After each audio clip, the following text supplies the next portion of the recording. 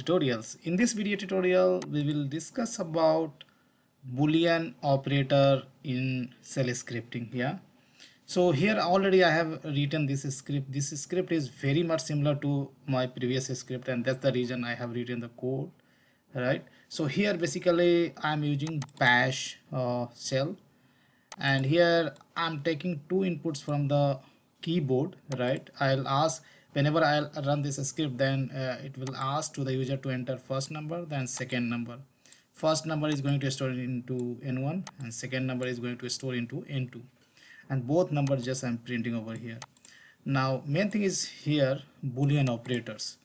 So here you can see hyphen a basically represents basically this is nothing but the logical AND operator. If both the operands are true, then the condition becomes true, otherwise it is false, right?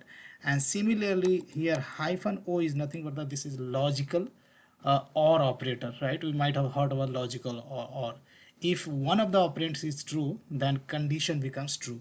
So this is basically logical AND means ampersand you would have seen in the many programming language, right?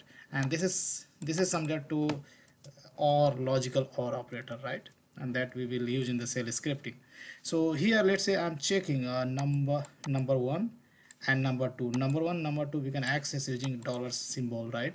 So here I am checking if number one is greater than 100 or not, and here this is logical AND you have to consider, right? If this condition becomes false, then next condition is not gonna check. That's how basically logical AND operator works, right? So if this operand gets true, right? If value of number n1 is greater than 100, then this next condition is going to check. And if both the numbers n1 and n2 is greater than 100, then then statement is going to print, right? Both numbers are greater than 100. Else this statement both numbers are not greater than 100 is going to print, right?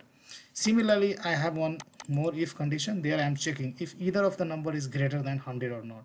So that we can check something like that, right? And here I am using OR operator, right? If this operand becomes true, then next operand is not going to evaluate. These things we have to keep in mind, right? If first operand gets false, then next operand is going to execute, right? So when you have a logical OR operator, right, then left operand becomes true, then next operand is not going to check, right? If left operand is going to become false, then next operand, right operand is going to check, right? And either of the number is greater than 100, then this statement is going to print, else we will get this statement, right? Let's execute this shell script. So here I'm going to execute shell script. So so sorry guys, my terminal is not responding. So here I'm going to run this shell script. My shell script name is Boolean Operators.sh. So I'm writing period, then forward sign, then Boolean operand.sh. So I'm entering first number 112, and then let's say I'm entering second number, let's say 80, right? Then it is printing both numbers are not greater than the 0 because of these conditions. Both numbers are not greater than 0. This is coming, right? This is the expected output, right? One of the number is less than 100, and that's why this condition becomes false and else part gets executed. Now in this second if condition, or as first number we have entered 112, so this condition is going to become true. So this condition is going to execute, right? And that's how we get the output. Let's say this execute this escape for one more.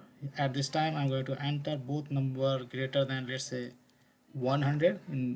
In that case both number values getting printed, and then saying both numbers are greater than 100, and second if condition saying that either of number is greater than 1, right? So this is the expected output. So when we will write shell script, then instead of ampersand we'll use this symbol hyphen a, and instead of vertical 2 bars, right, which represents basically logical OR, we'll write hyphen o, right? So that's all I wanted to show in this video tutorial, guys. Big thank you for watching this video, and see you there in the next video tutorial.